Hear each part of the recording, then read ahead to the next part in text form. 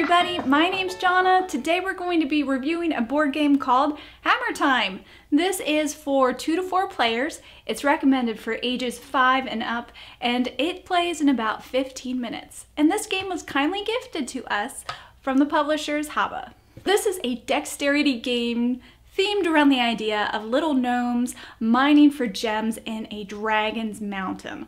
And you can only mine so many gems before you wake up the dragon and lose all your gems as you run away from the angry beast. The bottom of the box is actually the base of the game, and all the gems go on top of the bottom of the box, which is very nicely protected and decorated with a nylon type of fabric-y sticker that covers the whole bottom of the box. So this is what you're putting the gems on, and then you take the hammer and you have to gently tap away at the box until a gem or more fall off. If you knock over more than 8, you have angered the dragon and you have to run for your life with no gems at all. Each gnome has his own set of wagons that he's trying to fill up, and they have to have a specific color. So the children are going to be matching gem colors to fill up their wagons. Now, if a clear crystal falls, that's a wild and can go anywhere. If a black gem falls, that's a dud, although it does count towards a task card. There's a couple different ways you can play this game. You can play where you're just trying to fill up your wagon, and the first person to fill up all 4 wagons with the right colors will be the winner. You can also add the task cards in, and the task cards give you a specific goal for that turn, whether it be knocking less than 4 off the box or more than 5, an even number or an odd number, or 2 black gems. If you're able to achieve one of these goals, you get the goal card and you flip it over and you will see that it's actually a wild crystal on the back. That wild crystal can be used to complete a wagon if there's only 1 spot remaining to be filled. If you want a little bit more variety and interest added to the game, you can include the dice. It has 6 different colors on it, and depending on the color you roll, you will have to hit the box in a silly or difficult way. One might be doing it with your eyes closed. Once a player is able to fill up all 4 wagons, this will trigger the end of the game. The round will continue until the last player is gone. If there's more than 1 player who's finished their wagons, the win will be determined by how many task cards have been accomplished. That's the basic idea behind Hammer Time. I'm going to send you over to my kids to hear their thoughts on this game, and then I'll come back with my final review. Hi, Lawrence. Hi. Hi, Theodore. What's the hardest thing that happens when you roll the dice for you? Using it like this. Using it like that? Yeah. What do you think, Theodore? What do you think is the hardest challenge? I think the hardest challenge is trying to do it sweeping.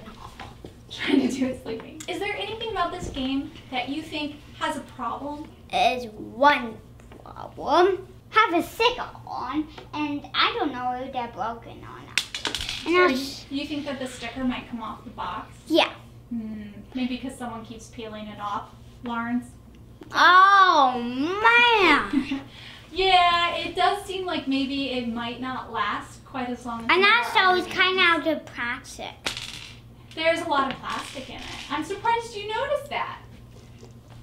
Lawrence, do you have any problems with the game? So many black gems. There's too many black gems. Yeah. They make it hard. What do you like the most? I like over stuff. You like everything all together? Yeah. I like the gems, and also I have the dice. I have everything. Like 5 stars being really good, or 1 star being not so good. How many stars would you give it? I would give it 10. What? I give it 101. Wow! All right, Lawrence and Theodore, thank you so much. Goodbye! So this game is a math assignment disguised as a dexterity game. Children are going to be challenged to count all of their gems to figure out whether they have less than a certain number or more than a certain number, whether they have odd numbers or even numbers, and it's all disguised with a very thematic treasure hunting theme. For me personally, I found that this game drug on a little too long. It says on the box that it plays in 15 minutes, but honestly, it played at least double than that, and it felt even longer. Maybe we're just really bad at this type of dexterity, but it seemed that either we were hitting it way too softly or way too hard. If you're not able to succeed in the dexterity challenge, it will be a very, very long game, and that's really what I don't like about it. However, that's how I felt about it. It seems like my kids really enjoyed it, especially when we started adding in the dice later on after we had learned how the game played. Once we added the dice, it really added a very fun element. For eco-friendliness, I'm going to rate this game 3 Earth stars out of 6. It didn't come with a plastic box insert, and all the components came in a brown paper bag instead of plastic, which is something HABA has switched over to doing when packaging their board games, and I want to applaud them. I love seeing the brown paper bags. So the wooden pieces are ethically resourced in Germany. On their website, HABA describes how they try to use local wood so that there's less transportation, and often leftover pieces of wood from their furniture making is used for their game components. So I really love that idea. So some negative things is that it was still shrink wrapped.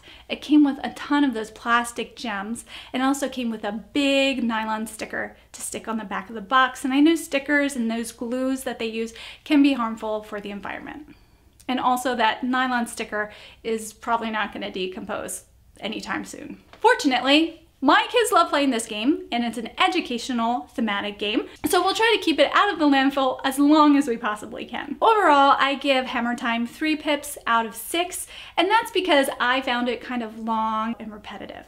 However, my kids really liked it, and it does present really nice mathematical problems for them, for their age group. So I really appreciated that, and I would recommend it for a homeschooling family who wants to present math problems to kindergarten and first graders in a creative way.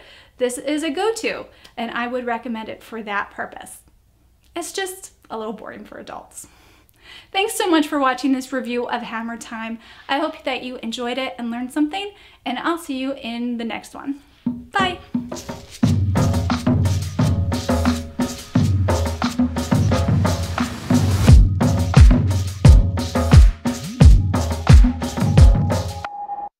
Okay.